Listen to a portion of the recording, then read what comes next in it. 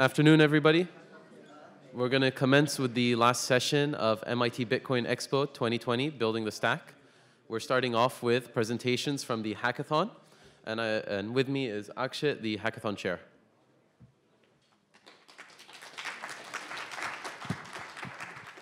Well, hello everybody. Thanks for coming in. For those of you who are not aware, we actually had a hackathon going on, a 24-hour hackathon in parallel with a grand prize of $4,000 and 4 track prizes, $2,500 each.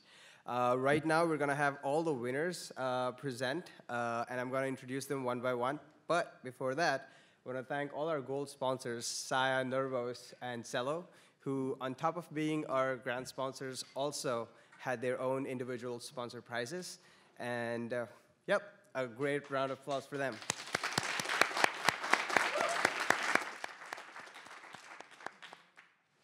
Also, one more note, I want to thank Christine also, who's my co-chair, who's been working on it a couple of months, and it's been great. Thank you. Awesome. So let's invite Sky Pages, who won the grand prize and the Saya prize.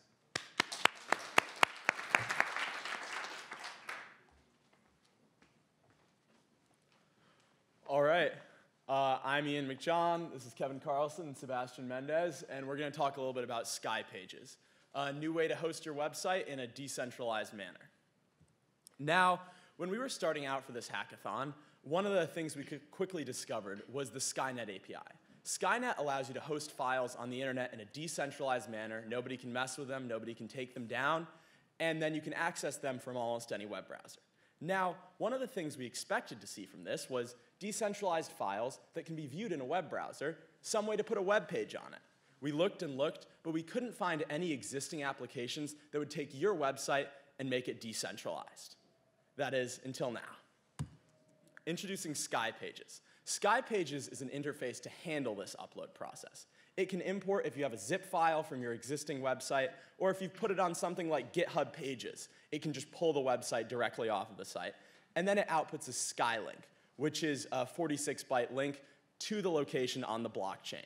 And then using one of the Skynet web portals, you can access your decentralized website on Saya Sky, Saya CDN, or something else, just from your main web browser. So the way that this works is we actually don't need any backend JS to do this. Thanks to GitHub Pages and Saya Sky both having access control allow origin headers, we can download from any website any GitHub page and then upload from any website to Saya Sky. So essentially what we do is we scrape whatever given GitHub pages you have and convert it into a virtual zip file, or if you upload a zip, we have an actual zip file. Either way, it goes to JS zip, and then the zip is then extracted, and files are uploaded individually. So all the resources, all the images that are in your website are uploaded to Saya Sky. And then the HTML page, which is like the actual base, we rename all the files to whatever their Skylinks are, and then we upload that to Saya Sky. And since our thing doesn't need any backend, and since we have it hosted on GitHub Pages, we can actually just run our web page on itself, which will then upload it to Saya Sky.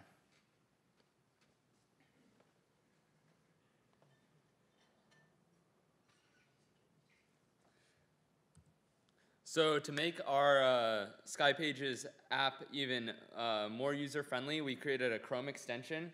And this allows you, with the simple click of the Chrome extension, to add the current tab to the Saya network. So it just will spit out the link on Skynet, and there you have it, right on the Saya network. So moving forward, we'd like to expand this capability to more complex sites using a more robust Chrome extension. And this allows you to access more parts of the DOM. And then we'd like to integrate a web page management system into Sky Pages so that you can edit web pages using a maybe drag and drop system, and also pay for keeping your website on the Skynet. Also, this has potential for integration with blockchain DNS, such as Namebase, uses Handshake for a decentralized DNS protocol. And lastly, we depend on Skynet with these URLs, but we'd like to load balance a bit by using like SIA, CDN, and other resolvers. All right, so now we'll just get into a quick demo of it. So this is the uploaded one onto SIA Sky, so it's the same thing. And essentially what we can do is just paste in get pages URL. In this case, I'm using a 2048. And it will start importing. So right now, it's importing all of the files, all of the JavaScript, any images. And then once that is done, it will rewrite all of the resources inside of the HTML file to correspond to all of those. And then this new link has that rewritten HTML. This link will then download the JavaScript elsewhere on SIA CDN, and you can play 2048. And that is everything. Any questions?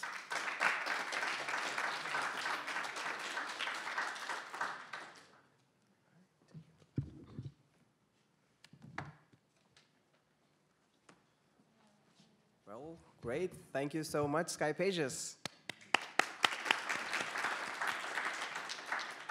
Next up is ZK Uniwallet, who flew all the way from India especially for this hackathon and won the infrastructure prize.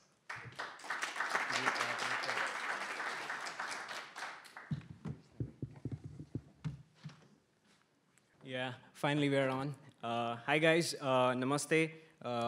We are Team Sonic. We came all the way from India to participate in this amazing event, and we are really excited.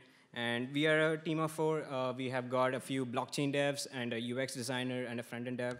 So thank you, Bitcoin Club, for having us here. We are really thankful to you guys. And you must be excited to know what did we build in this hackathon. So before that, let's get into the problem we are solving for. And it's basically, we are building a Uni wallet, which is cross-platform compatible, and you can use it over desktops or web and mobile devices, as well as we are solving KYC issues over zero-knowledge concept. And my friends over here will take you to the demo. Sure. So let's look at the demo. And as we know that MetaMask is like a Chrome plugin where it cannot catch the transaction based upon the desktop the apps, right? So we build up a wallet that could easily take up all the transactions from the desktop and as well as the browser as well. So yeah, so here you can see at the right side is our Panacea wallet. So Panacea is Sanskrit for remedy to everything. So what I'll be doing in this demo is I'll be doing a transaction from a WebD app, and then I'll be going towards a native Python application, and I'll be doing a transaction from that. And we can sign both of the transactions from one single desktop wallet. And it's way secure than signing your crucial transactions from a Chrome plugin. So as you can see that there's accepting, and we can check the values.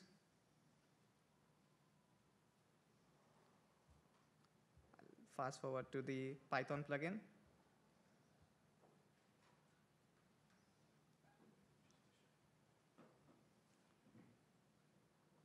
So as you could see, it does transactions from it accepts transactions from both the desktop and the browser altogether. Yeah. So basically, the second problem that we tried to solve was of privacy and self-solvent identity.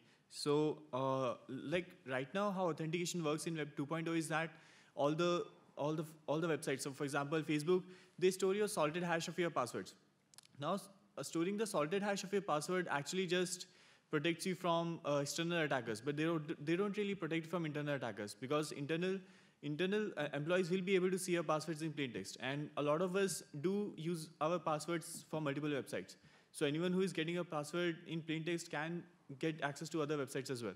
So what we tried to do was if we can, instead of sending the password, we can just send a proof that we know a password which corresponds to the salted hash which is stored on the other side of the website. So we will just show this demo. So over here, we are just entering a username, and this is a unique identification number, and when we are generating, instead of sending the password to the website, we'll be sending the sorted hash, which will be stored at the time of registration. And now when we come back for the login part, all we have to do is enter the username and enter the password inside the desktop wallet itself. So this way your password actually never leaves your PC, and that way like it is much more secure, and only a proof is sent, which is, you can see like this is a zero-knowledge proof. We use Socrates, which uses the basic print-knowledge protocol, zk-SNUGs. And even you can verify identifiers such as age, and you do not even actually have to enter your age. It actually pulls it from the identity, creates a proof, and send it to the application. So next time when YouTube asks you that are you above 18, we can do much better than just clicking a checkbox. So instead of revealing what is your actual age, you can just send a proof that you are above 18 years of age, and that will get you through. So this is the overall architecture, and my friend would tell you more about the future prospects of our application. Okay, so I'll just tell you about like the impact that we created and what we were aiming for. So basically, we created the zero knowledge-based platform for like solution to identification and verification, providing a privacy preserving solution for these things. Also, what we create, since our product is like independent of the it's cross-platform and it's interoperable for different like blockchains. So we also provide an SDK. So if it's useful for like the dApp developers, because now they can save the time they write. They spend writing repetitive code for like making the code compatible. Also, we provide a wallet store, which is like blockchain agnostic. So for the upcoming blockchains, if you know the signature script, and if the blockchain is like EVM compatible, so you can like straight away just like transpile it for like any blockchain, which meets these conditions. Thanks. Thank you, guys. Thank you.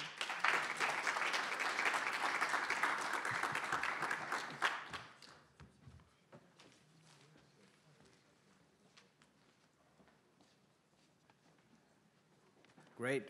Thank you, ZK, UniWallet, Sonic, Panacea, all of them. Next up, we have Accordo, who won the SDK prize and the Nervos sponsor prize.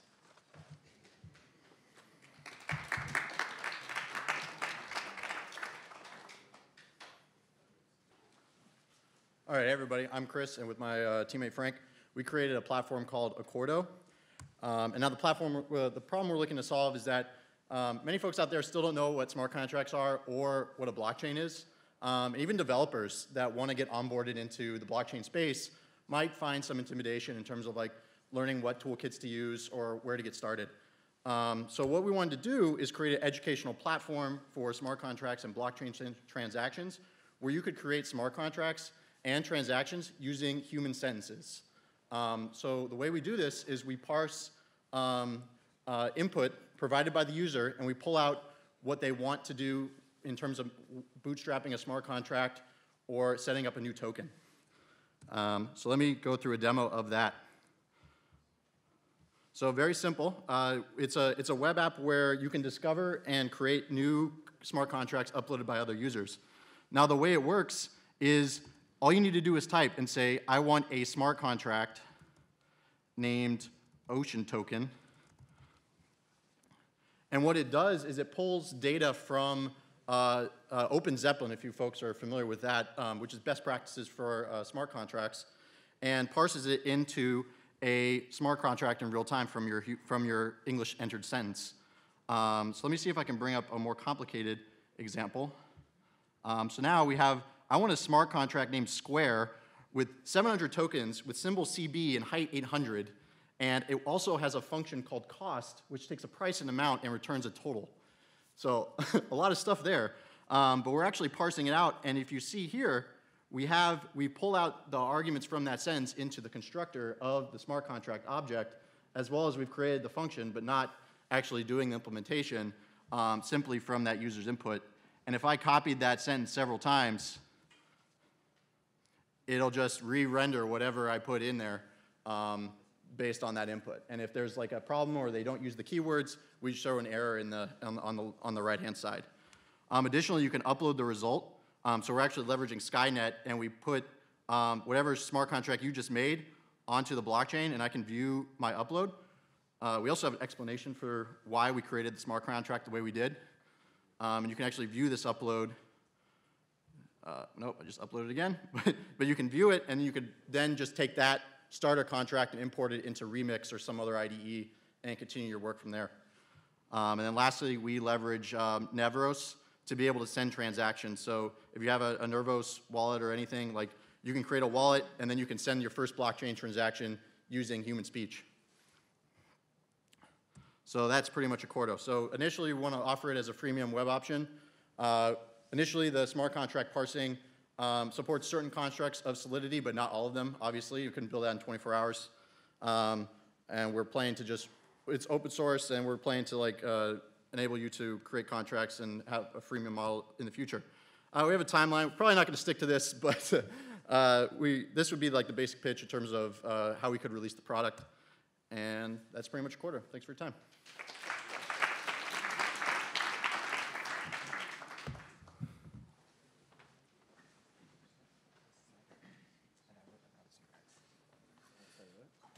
Can you set it up? Why not? Yeah, he's got it. Cool. Thank you. Next up, we have Consentus, who won the usability prize.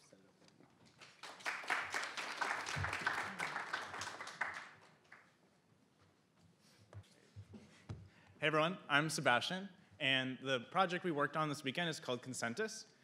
We're a team that's really passionate about making practical, impactful uses of blockchain technology to help drive adoption.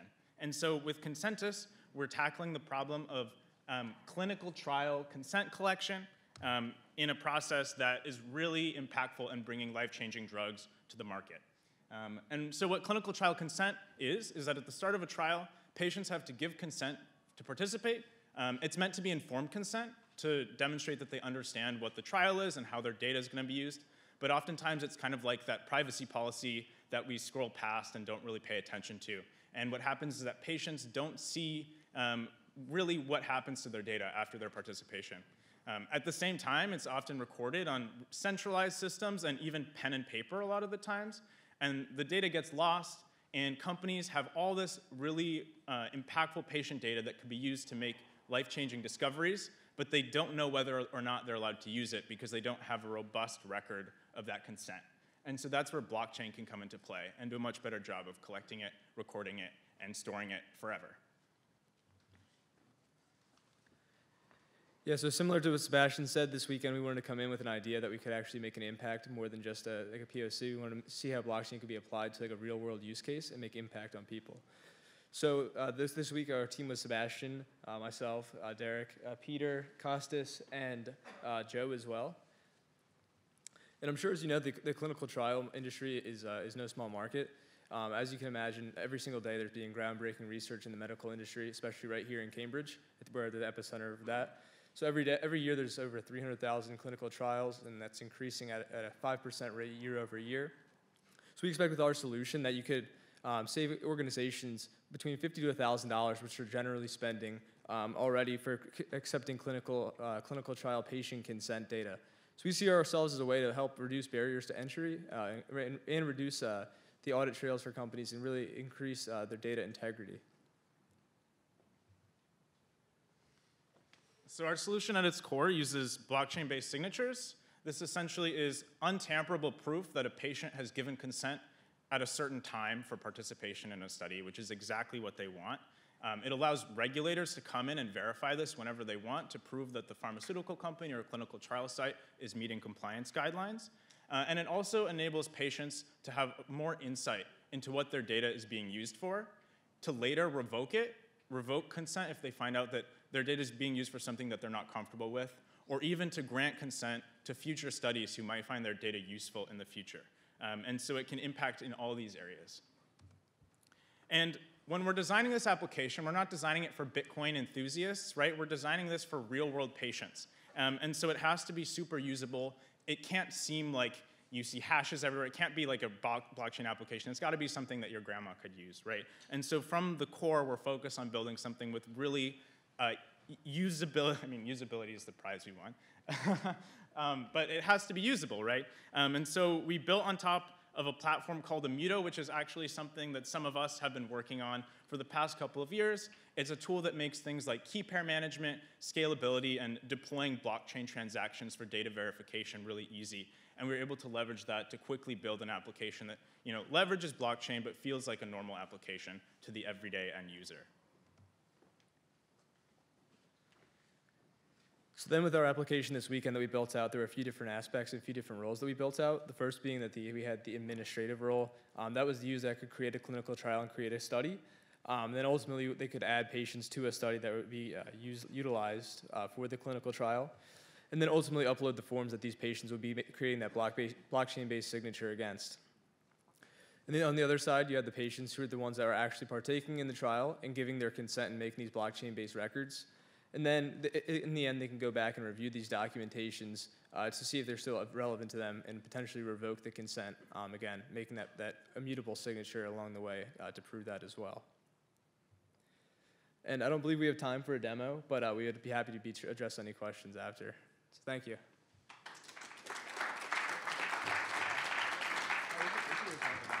That's okay. If you want to see a demo, come talk to us. We're happy to show you everything we built. Thank you.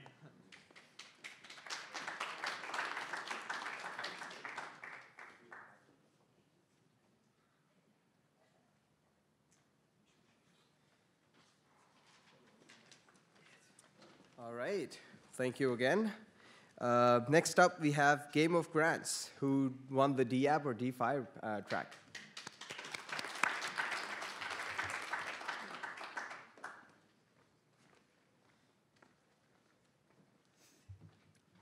Hello, my name is Iskandar, and this is Timur and Konstantin. And our app, Game of Grants, basically seeks to improve the market for academic research. Yeah, so the basic idea behind the app is that researchers, professors sometimes have trouble finding the funding for their research, and we believe there are some investors that would like to invest their money in something meaningful, and our application would basically help these two parties meet each other. We didn't prepare the slides. Our application was so awesome that we just showed the demo. Yeah, right now it's down already. So yeah, we're just gonna talk through it. So our application is basically you're either a researcher or you're an investor, and you come in and you can add your proposal. As an investor, you can add your proposal and say, I'm willing to pay so much money and for this particular cause or this particular area of research. And if you're a professor, you can tell, well, I'm doing research in that. I need so much money. And at the end of the day, you can, if you come as an investor or a professor, you can search through the different proposals and request for proposals and choose the one you like, and basically professors get paid, investors pay, and this is like a matching process. This all works behind the scenes. This all would work with blockchain. Well, blockchain payments, I mean. We implemented it with Ethereum, but this is just because it is widely used, has APIs, and easy to implement. So yeah, and we believe why there was a good question asked in our first presentation, like why do we need blockchain for this? Because we believe that there are some people who have some amount of capital in Ethereum or Bitcoin or any other cryptocurrencies, and they would be willing to spend them. And the second and more important, I think, is that this allows us to facilitate these matching process through smart contracts, which would allow secure and reliable contracts. Yeah, and we haven't implemented this yet, but in the future we would be thinking about making it like there would be a contract and there will be like several milestones at which the money gets paid once the milestone is reached. So yeah, this is our idea and this was our project. Thank you so much.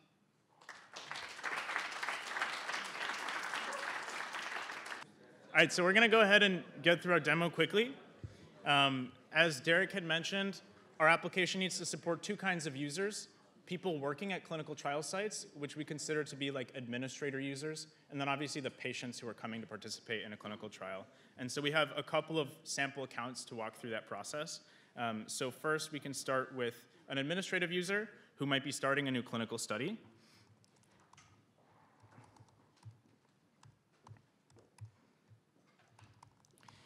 And obviously, they're signing in with just an email and password. All of the complicated blockchain mechanisms are built in under the hood, so it's not some kind of foreign concept to your average user.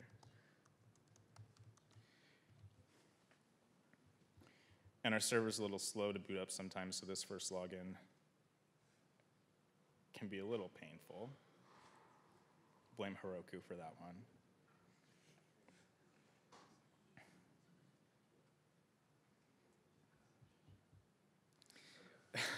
So the admin, in this case, someone operating a clinical trial site, has a dashboard, and they can go in and create a new trial. In this, let's say they're doing some cancer research, and this would be a consent form. And we do have an example. This is an informed consent for gastric cancer surgery. And they can drop the file in, and let's say MIT is sponsoring this study. They could add that bit of information and go ahead and submit. And they could then be prompted. Some patients have already accounts in the platform. We could go in and say, we want to request consent from these patients to participate in this study. Simple as that. And so this user would then log out. A patient would come in, and a patient has their own account. And blocked by my typing speed.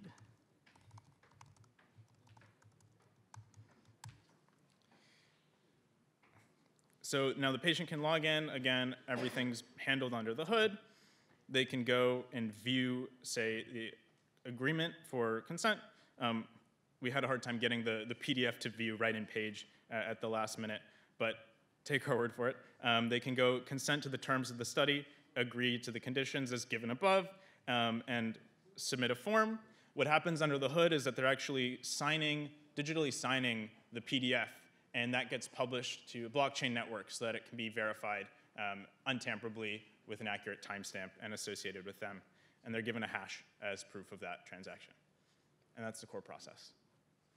Thank you.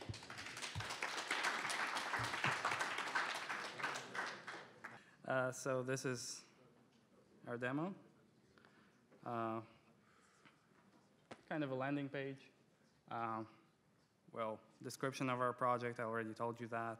Here you can choose to be a researcher or an investor. Here you can see different proposals. Well, you can see that these are very rough kind of drafts. But here, what you can see actually is like the topic, the amount of money requested, and then the name, and this is, all right. Okay, we're back. I'm afraid to touch it now. Okay, so and this is basically the wallet address, which could be used to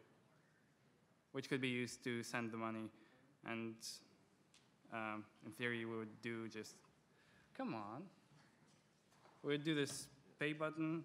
Just hold this. Okay, I'm gonna be holding this. All right, so, and we can press this pay button and the payment will go get verification here. This is extension called, Chrome extension called MetaMask. Here you would log in. Here we have we have our our small own Ethereum network running, and yeah, this is our testing network. Here you can just add a proposal. Yeah, but the main functionality is of course here, and I'm holding it. Okay, so and here we have these like conditions for smart contracts. This is just a picture for now, but yeah. All right, I'll finish it. You get the idea. Thank you so much.